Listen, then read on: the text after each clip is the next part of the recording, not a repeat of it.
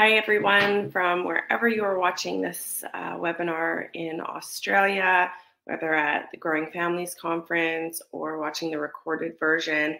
It is so great to speak to you today about one of my greatest passions, which is family building. And surrogacy and egg donation have enriched so many people's lives, and including my own, as I've managed their journeys over 17 years. Today, I want to teach you how to not have an agency, how to move forward with surrogacy independently on your own, whether pursuing surrogacy in Australia or abroad, anywhere really. However, some of my commentary will be Canadian-based, as that's where I'm located, here on beautiful Vancouver Island. Myself and Scott run Canadian Fertility Consulting, Egg Helpers, which is our egg donor brand, as well as Sacred Surrogacy, offering retreats and a deeper, meaningful process for those exploring surrogacy, egg donation, and becoming parents through either way. So I would love to just start by acknowledging that I'm here partnered with Hope Springs Fertility Law. You'll hear from Cindy Wasser. As well as Dr. Liebrecht from the Create Fertility Center. And while there is no partnership in terms of financial remuneration, there is a partnership in terms of a collaboration. And it is so important as you move through this journey that you work with people who can refer you to people who truly understand the process and are able to support you going through the journey, which is why, for the purposes of this webinar and my working relationship in Australia, it's not only Canadians that I will suggest you speak to, it will be also those in Australia. So these are what I would say the top 4 categories of things to consider as you are proceeding with surrogacy. And I'll take them in order, and then I will also sort of jump around a bit, I'm sure. So the legal process. When intended parents contact us, or hopefully other agencies you've contacted as you're doing your research, they have stopped you in your tracks and said, do you have a lawyer where you live? And I hope that if you've said no, they swiftly refer you to someone in your jurisdiction to have one of the most important conversations around surrogacy, which is, how will I get my baby home? While it's an amazing process and I want everyone to proceed in Canada, it isn't done well if it isn't done safely. And so finding that lawyer in Australia that, of course, we have some great names and we'll refer you to, but doing so that they can tell you what needs to be on a legal contract to ensure compliance with the Australian law. What should be in a contract in order to make it home most easily? What should be on a contract that will have you going home most quickly in terms of the post-birth process? And so that would be my first detour on your road to signing up with an agency or finding a surrogate. Next is really looking at the medical process. You are a customer. And what is tricky in places like Australia and in Canada, we have a social healthcare system, which is amazing. And we love that.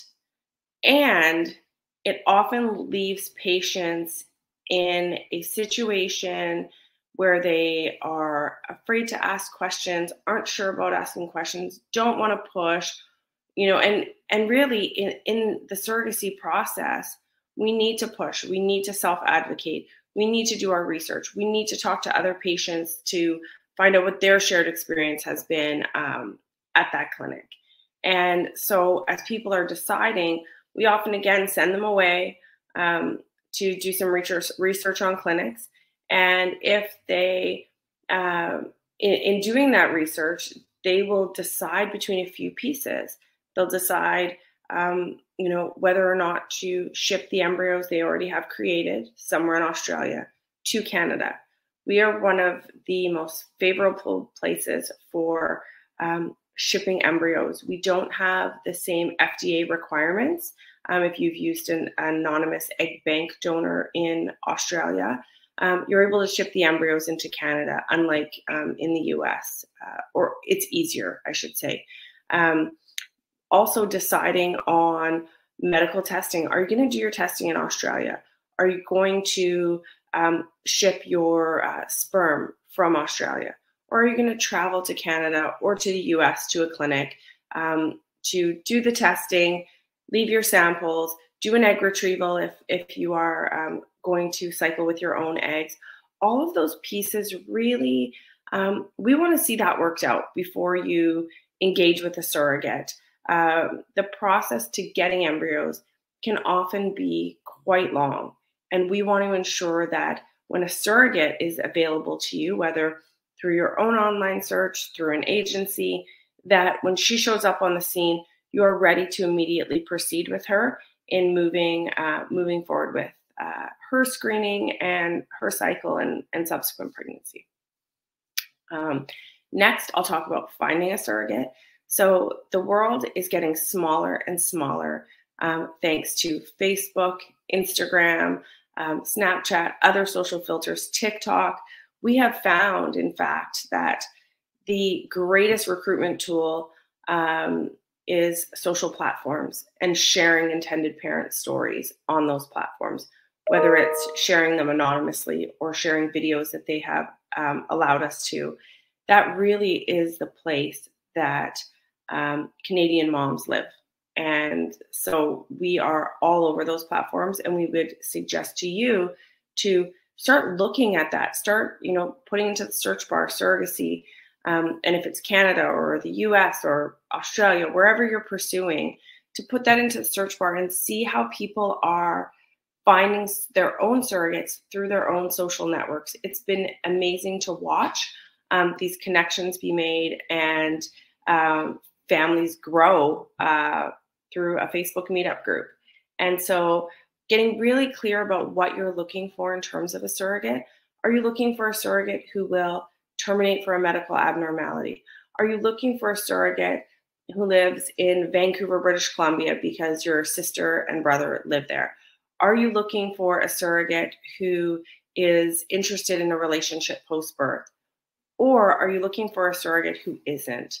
All of the pieces around really distilling the information or the ideas that you have, and if you have a partner that they have, to really come up with a comprehensive list of what is most important as you're searching for a surrogate.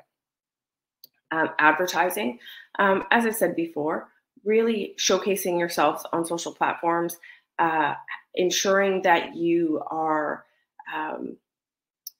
that you're out there, that people are seeing you should you be going independently, asking people to share your story. If there's a podcast that you always listen to and it's on family building, or it's someone has a podcast, ask them to interview you. We talk to surrogates every day, and they almost always tell us the same thing. We had no idea surrogacy existed until we saw, until we heard, until we came across. And so it's really just the point of getting out there and getting your story out there, because I can tell you one thing: your story is compelling and it will attract the person who is meant to help you. Next, looking at location. Where is the surrogate going to live? How quickly can you get there? Whether it's the other side of Australia or the other side of the world here in Canada, and really making sure that legally you can be named as parents on a birth certificate. And I'm sure Cindy will speak about that. Canada's very open. We have surrogacy for everyone. And the province of Quebec has grown and become quite popular. And I'll allow Cindy to talk to sort of the birth certificate process there and who it makes sense for and who it doesn't. And so you'll hear from Cindy on that. In terms of screening your surrogate, you are your best advocate, and you will take care of your baby by taking care of the details for your surrogate, ensuring she has somewhere to do her screening, outside monitoring, preparation for the embryo transfer.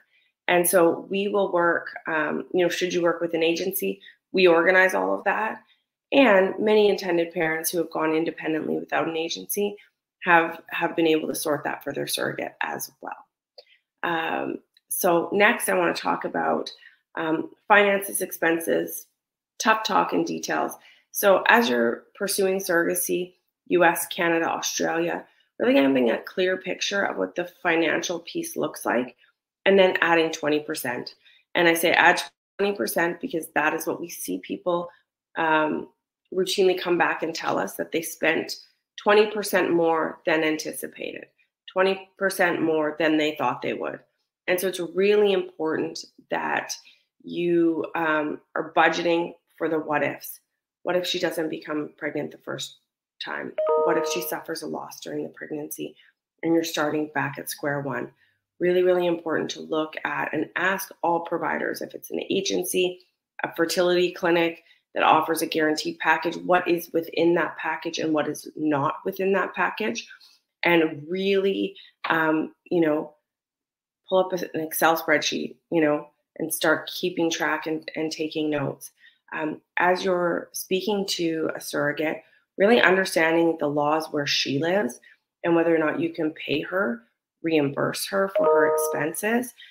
It's vital that you have that conversation up front. We have had surrogates come into our program who have said things like, I just like my expenses covered. And then when we dig further and, start to have that conversation, the expense expectation greatly exceeds what we would be able to accommodate. And so we do ask that, that surrogates get really clear about that through a questionnaire. And my suggestion for you would be as well to sort of have that kind of questionnaire handy and figure that out. In terms of expenses, as you're reimbursing her, how that's going to work. Are you going to reimburse her through wire transfers, through PayPal? And how will you keep an appropriate paper trail to ensure that everyone's on the same page about how much money has been reimbursed and at what stages of pregnancy? Next is tough talk. Is your surrogate willing to terminate for medical abnormality? And what does that look like for you? If she's not, what does that look like for you? Making sure that the surrogate you pick, you've had those tough talk conversations around bed rest, who will care for her should she be taken off work or unable to care for her children. And then post-birth, what does that sort of month-long process look like, or 3-week process look like while you're in Canada or abroad, in terms of how much you'll see her? Will you see her? Will you ask her to pump milk for you? Will you not? Having some of those questions answered ahead of time will really give you a sense of who this person is and if this person is a fit for you. Working with an agency isn't necessary. Many people plan their weddings without a wedding planner. And I would say the same to you as you're pursuing surrogacy, to speak to others and find out, did they find value in working with an agency? Did they view it as insurance, which a lot of people tell us? They say, well, I wanted to know I had someone there that I could ask questions to, that, if something went wrong, was there to support me or to support my surrogate across the world. And we also say there is support along the way that isn't agency affiliated. So working with a fertility clinic that has an in-house counselor who can support you along the way, having a lawyer who can support you along the way, having a family member or friend or group of friends through a surrogacy online community is also a fantastic idea. And getting home with your baby, you will get home with your baby because your lawyer's fantastic. It will not be because of an agency.